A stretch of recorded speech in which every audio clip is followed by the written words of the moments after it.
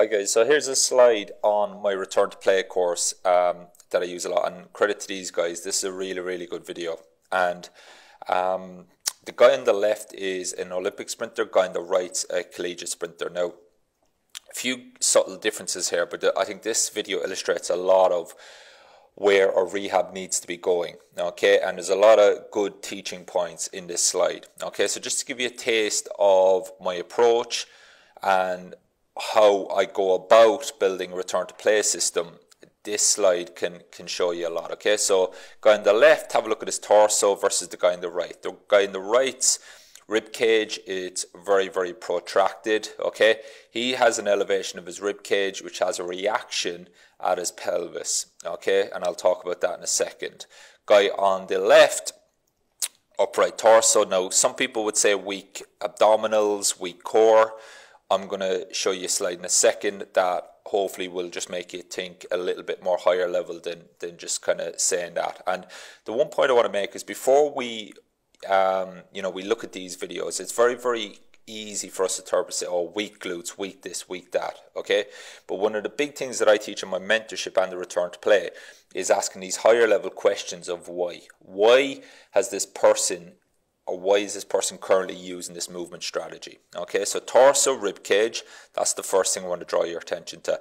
Now look at the reactions as that foot hits the floor. Okay, look at this guy's left knee. Now, just prior to that foot hitting the floor, look at how much adductor is working, look how much sartorius, medial hamstrings, everything's working together. The pre-tension that happens prior to that foot hitting the floor, okay, it's already in place. So a lot of this is happening subconsciously. Okay, so we're getting a good pre-tension, and then as that foot hits the floor, we're getting a nice co-contraction of that leg. Okay, now to bring you back, okay, to this right foot, okay, so as that foot hits the floor, look at where the pressure is on his foot. Okay, we've got hamstring, we've got gastro, we've got quad, all working together to allow that glute to do its job. Okay, so you might have heard me talk about in the past that the glute is only going to be as effective as the hamstring and gastro allows it to be. So you can see here as we hip extend, okay, very little knee extension. Okay, this guy, he's snapping back quite quickly, again probably a reaction to his pelvis and his torso, which again, not weak abs. I'll show what it could be in a bit. Now it could be weak abs, but very unlikely. Okay, so you can see as he snaps back, okay, obviously the length tension relationship of your glutes is going to be altered here. Okay, so what we're doing here on the right versus the left is we're going to do a lot of work at this point of the slide with our knee. Okay, so if my knee snaps back as my body weight's going forward, that's the majority of my work is being done at the knee. Okay, now look at the guy on the left. If I delay knee extension, okay, and the two muscles that delay knee extension are going to be the hamstring and the proximal gastro.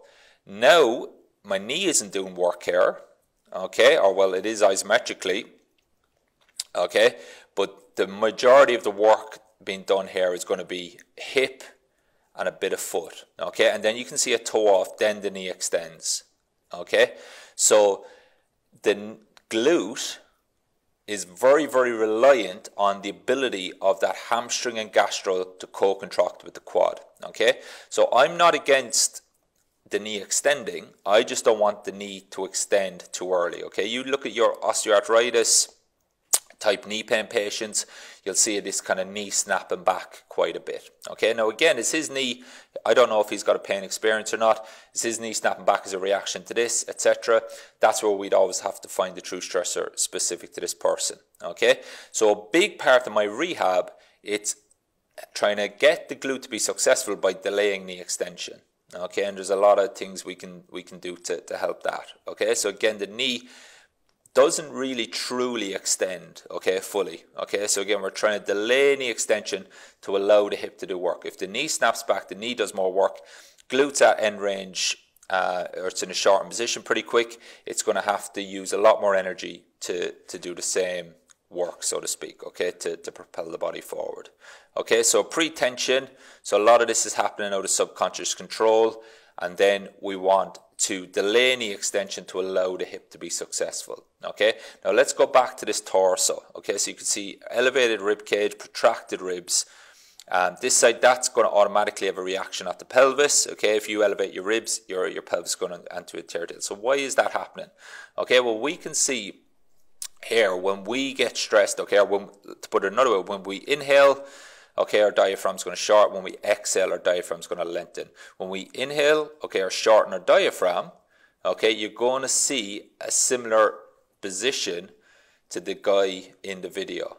Okay, so again, similar position to where he was holding his rib cage. Okay, so again, is he stressed? Okay, is the speed of the movement stressing his nervous system, and he's reacting? Okay, and a lot of people, when we go into this kind of fight or flight, okay, we increase our breathing rate. You can see a lot of people, they lose the ability to lengthen that diaphragm. When we lengthen the diaphragm, our transabs or rectus abdominis are in a much better tension relationship. When we start to increase our breathing rate, think of anxiety, okay, as an extreme an extreme case where we're pretty much hyperventilating like this. Okay, so again, we want to, if we get that rib cage down, we're going to need the diaphragm to lengthen, we're going to need the pelvic floor to ascend. That's going to automatically help the abdominals be successful. So are the abdominals weak, in inverted commas, because of the length-tension relationship? Okay, so what happens here? Okay, again, look at this guy, extension, pre-season training. He is not worried about trying to pull his belly button in or squeeze his glutes. He's just worrying about surviving. Okay, so he's going to lose a bit of rotation, okay, as well, because as his rib cage rotates, the same thing's going to have to happen. So as he rotates to the right, his actual diaphragm on the right is going to have to lengthen. Okay, so again, if we lose that ability to lengthen the diaphragm, we're going to see the low back, the hamstrings feel tight. Okay, feel tight, not necessarily are tight. Okay, big difference. Okay, and again, a lot of this slide here, I'll talk a lot about how to progress and regress somebody. Okay, so again, very important stuff. This is going to be the basis of what I build my rehab program for the vast majority of people, whether it's a professional athlete or whether it's a non-sporting patient in private practice. Now, appreciate that sometimes we want the knee to do work, that's fine, but what I want to do is when the knee is doing work, I want everything else to be able to contribute as well. So when that foot hits the floor, give or take, I want about 25% of work done here, 25 through the quad, 25 hamstring, 25 glutes for argument's sake. Now, I appreciate it's not as clear cut as those percentages, okay? And a lot of the elastic energy happens below the knee. So we really need that knee to be set up successfully, okay? So if we can delay knee extension, okay, then we put the glute in a much better length-tension relationship to do work. If the knee extends quickly, then the knee's going to be doing work, the hip's probably going to be doing less work, okay? So again, a lot of people are getting obsessed with glutes, okay? I'm just gonna plant the seed for you. Okay, when you fire your glute, look at the foot pressures. Okay, a lot of people are queuing to push through the heel with glute bridges. Okay, and I'm going to talk about that in a separate blog post.